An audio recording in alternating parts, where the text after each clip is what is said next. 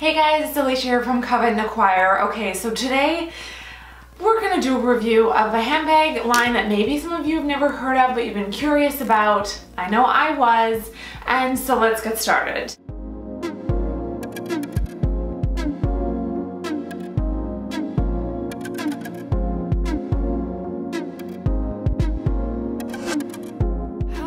Wondered why my blogging channel is called Covet & Acquire. It's because that's exactly how I shop. I covet things, I see them online, I do a bit of research, and if I like what I see and I like what I read, then I typically acquire them. So that's the case in point with today's bag review. So this is my new Sophie bag from the Berlin-based brand AGNEEL. I started seeing some of their bags on influencer channels and online, and I wondered what the deal was. So I did a bunch of research. I actually reached out to some of the influencers that I saw with this bag to ask their opinion, and in the end I ended up acquiring one.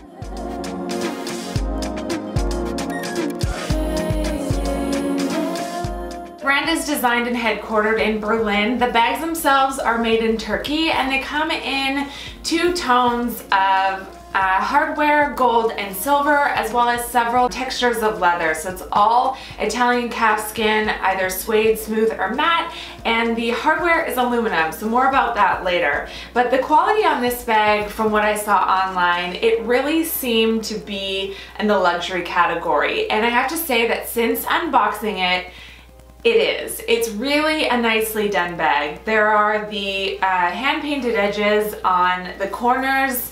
The hardware color is very vibrant, it's very nice. There's a single snap on the Sophie bag at the front for the closure. And then there are two big sections inside with a little back pocket.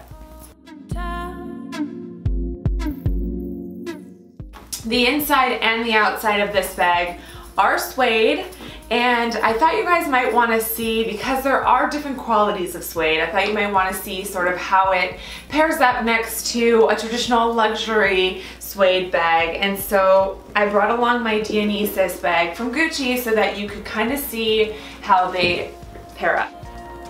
So the suedes are pretty much identical. They both have the same exact style and texture. I really see no difference whatsoever. Originally, I wasn't decided on whether I'd want the matte or smooth leather or the suede, but I ended up, once I saw this great color, this one's called the Castagne, so C-A-S-T-A-N.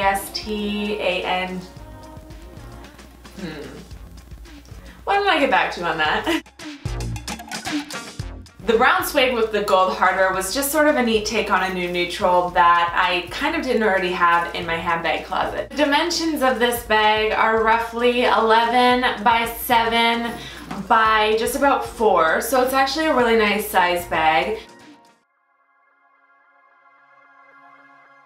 The chain drop on this bag is roughly 51 inches, and it can be doubled over for a shoulder bag or worn long for over the shoulder or crossbody.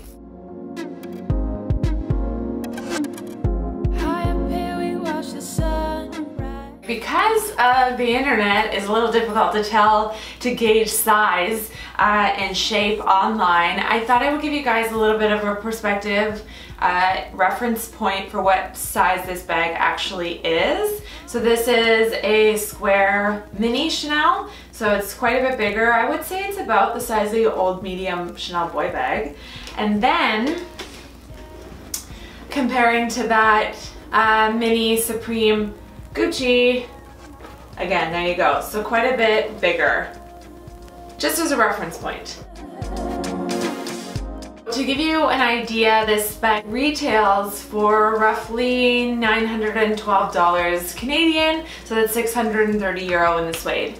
So that's a good idea. Personally, I feel like this is a great luxury purchase, and in comparison to what you'd get from some of the more history type luxury brands, it's a great value for the money. So why don't we take a look at what we can fit inside of it, shall we? The bag up as much as I can. I'm gonna grab these items as I go. So I have my Chanel sort of oversized wallet. fits in no problem.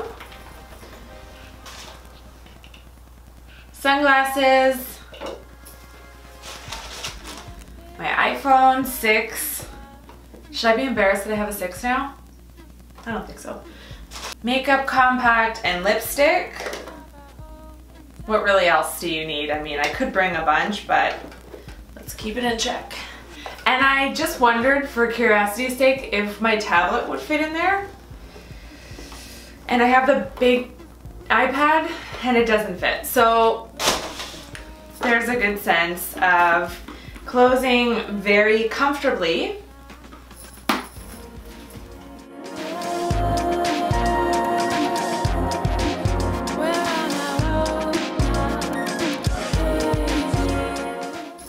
So I want to be as real with you guys as possible, and I want to talk cons of this bag. Now, I like the price point, I love the design, the minimalist sort of branding and style. It's really classic and a great investment piece, I think. I love the colors it comes with. In fact, I'm dying over the sort of blush suede, and they also have a leather version, which you never know if this one performs as well as I hope it will. I could be getting that one too.